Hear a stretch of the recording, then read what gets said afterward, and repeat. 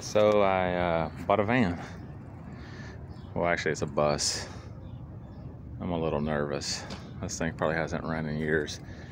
It's pretty much given to me, but they want it moved today.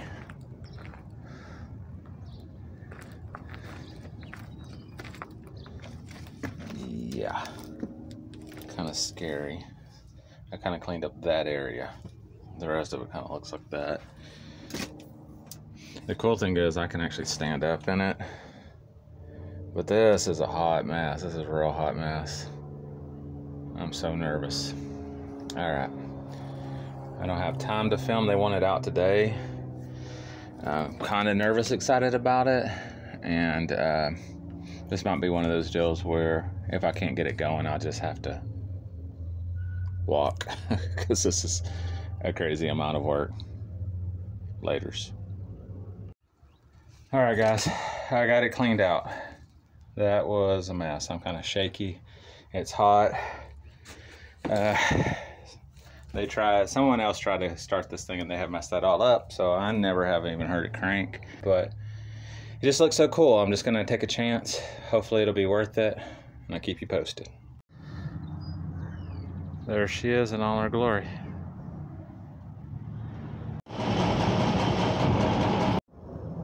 All right, update on the church bus. Not going well. They didn't have a key for it, so I have drilled it out, and it has one more little pin right there. You have to turn it to almost to the start position, and then that should pull out.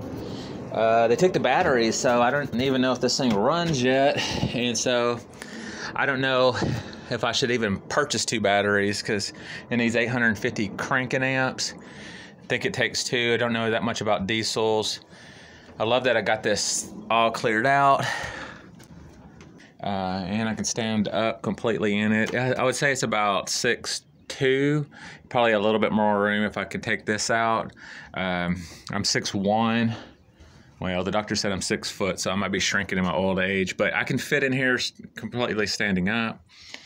And it just looks cool, but the city found the bus, parked it on a dead-end road to a field.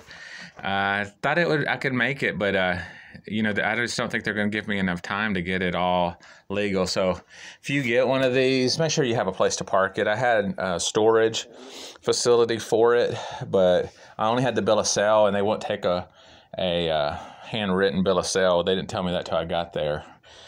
So yeah, so I had to park it on the road, but they won't even give me enough time to get this thing going. So this may just all been a pipe dream and just a complete waste of time.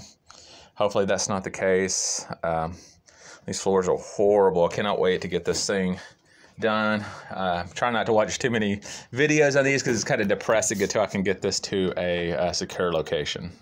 All right, hazards work. 1 headlight. I can drive it all with 1 headlight. All right. So I found this. So this powers this. This is cool. This is cool. Where are you at? Where are you at? Where are you at? Aisle lights. Check it out.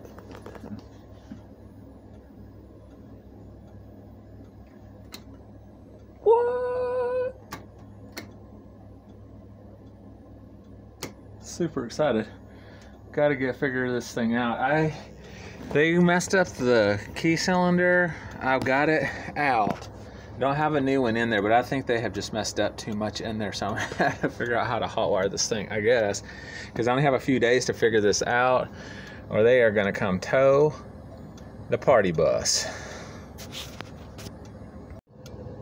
I actually hope that the diesel is out and that doesn't not work, and that's only because diesel is biodegradable and it can get bacteria in it, and it's a pain to drain it. So I don't know if the gauge doesn't work. It has a little thing on here that you can't read that says do not let the tank get below, and then it's missing. Below what? Below what?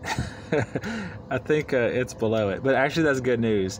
So I'm gonna try to put 5 gallons of diesel in it, and I got to figure out how to get power to the starter without this working. I might buy another one of these. It should slide in, but I don't know if they've messed something up in here. It's suspect.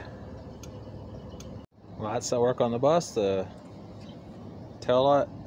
Well, that's a license plate light.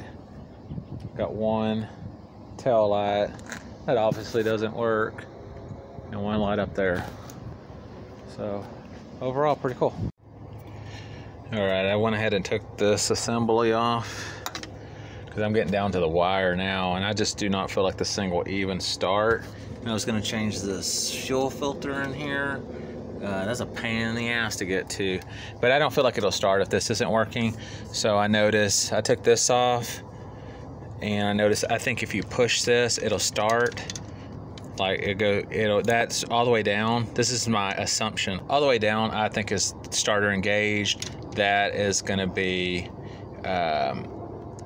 accessory, and then right there is going to be off. I noticed now that all this is done, that it's cut right. That rod is cut, so I think they were just pulling it right here to start it. You just pull it right there, and I think that's starting it, and then when you let go, it lets off the starter. So all that shit, and I think it was all right there in front of my face. All right, so I had to test this theory with a hot battery, but I just put it all back together. Hopefully it works. I don't want to put any money in it.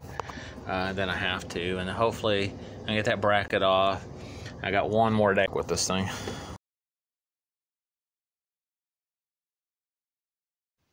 On the very last day that they were going to tow it from the city, I went ahead and got a tow truck and had it towed to the original place that I was going to have it stored. I talked to the manager there, and they actually are going to let me keep it there with just the bill of sale, and I'll get a free month. So I can store it for a month for free, and so that's where the build is going to take place. Stay tuned for week 2.